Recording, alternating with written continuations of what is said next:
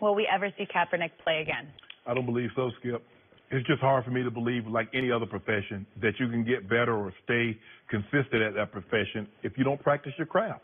A surgeon doesn't get better by not performing surgery. An artist doesn't get better at painting without painting. Cap hasn't played. It's going to be coming up. If he doesn't play this year, it'll be 2 years. Yep. The further and further you get removed, the less and less likely it is to get signed under his circumstance. Now, we've seen the Carolina Panthers made a decision. They're like, hold on. We need a safety. Okay, who's the best available free safety that's on our board? Oh, it's Eric Reed. Mm-hmm. Now, we've seen teams need quarterbacks. Who's the best available quarterback on our board? Well, it might be Cap, but let's go get this guy out of retirement. Let's go get this guy that hadn't played in 4 years. Let's get this guy that played like 10 years ago. It's like they're not making football decisions. I think the biggest thing that helped Eric Reed get signed, Skip, and you probably agree with me, you might not, is the Nike ad. Yeah. It broke a lot of the ice. Yeah, it did. Because you look at what Nike was able to capitalize on. You hear about the record revenue growth. And people are like, well, you know what? Maybe that's not as bad. I don't think it was bad at all, but perception. And here's the thing about perception. Perception is a person's reality. Yep. And the perception, well, this is not as bad as it seems. If Nike, a global brand, is really to I agree. chum up to Cap, You're right. so it might not be that bad. It has impact. Yes. Now, David Tepper, who's the new owner of the Carolina Panthers, he's always been outspoken. He's always believed in the players and what they have and what they were doing. He believed, he said on MSNBC. CNBC. Yeah. CNBC. I read this in Jarrett Bell's column in USA Today about the interview. I didn't know on September 13th. Go ahead. Yeah, and that's what he David said. Tepper right. So he's always kind of been like, and didn't like some of the things that were going on or what was said about the players. Well, he didn't like President Trump's suggestion that protesting players are unpatriotic, and he just went off, and the quote was, "That's the biggest pile of bull dinghy ever."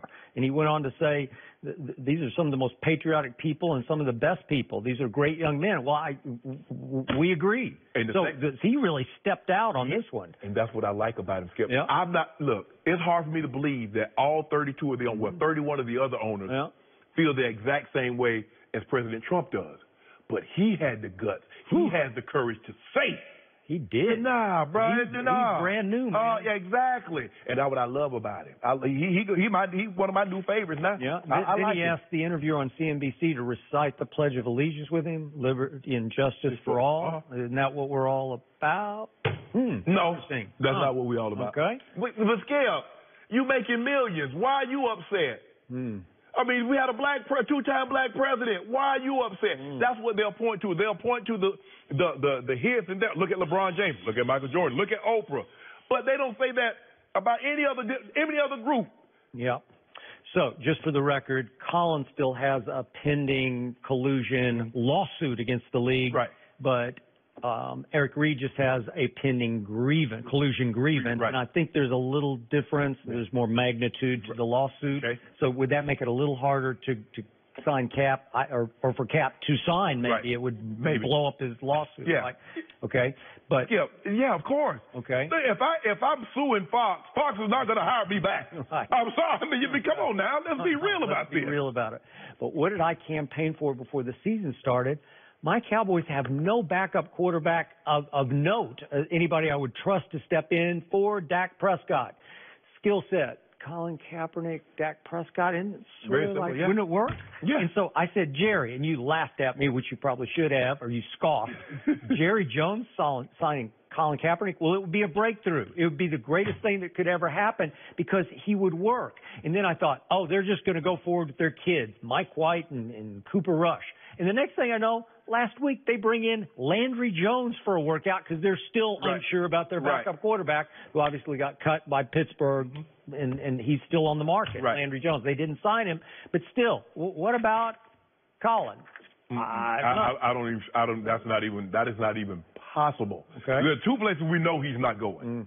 The Dallas Cowboys and the other team is in Texas also, the Houston Texans. That's not going to happen. You were right. Because they've been very outspoken, even Washington. So we know he's not going there. But it's just hard for me to believe, Skip. Because here's the thing. I don't want him to come back now. Because you know what's going to happen, Skip? Let's just say, for the sake of argument, he comes back and he has to play, and he's not as sharp as he needs to be. See, everybody going to say, see, I told you. That's why nobody signed him. They don't look at that he's been away from the game for 2 years. They don't look at things like that. All they're going to say, see, I told you he couldn't play, so now just, hey, Cap, you did what you wanted to do. I understand. Yes. You made your statement. I would have loved to have seen you get the opportunity in 2017, last year, to play, but now it's not even worth it. Yeah. It's not even worth it. It still hurts my heart to even envision him standing on the sideline as a backup quarterback, because he's just better than that. Yes. Is he not better than, I don't know, 6 or 8 starting quarterbacks right now? Absolutely. Doesn't his resume suggest that he deserves to be a starting quarterback? Is he too old to be it? No, he's not too old. But we got lots of issues built up where I just don't see it either. I don't see it happening. Him rushing for 181 playoff yards in a game against the Packers, beating the Packers twice in the playoffs. He won at Lambeau. Yeah. He beat Aaron Rodgers at Lambeau. Him throwing for 300 in the Super Bowl. Him going to all these NFC Championship games, Skip. That's lower on the resume than he kneeled during the playing of the national anthem. See, that's number one. When you go to Colin Kaepernick, I guarantee if you click, that's the first thing you're going to see. Anthem protest. Ain't going to be nothing about the Super Bowl. Ain't going to be nothing about the NFC Championship game. Okay, but in the long run, maybe that's a great thing. Yes, absolutely. Yeah. But I think the Nike ad had a major role in doing this, because the perception is starting to fall that guys that kneel during the playing of the anthem, they're not protesting the anthem, they're not protesting the military or veterans or anything like that. They're trying to raise awareness to what's happening in America. I agree. It's going to be tough for him to come back. But if, and this is a big if, he ever got the chance, it'd be a pretty legendary. It would be. Legendary comeback if he was able to pull it off. But we're moving on. Will Baker Mayfield lead the Browns to a win on Sunday? We'll discuss that next.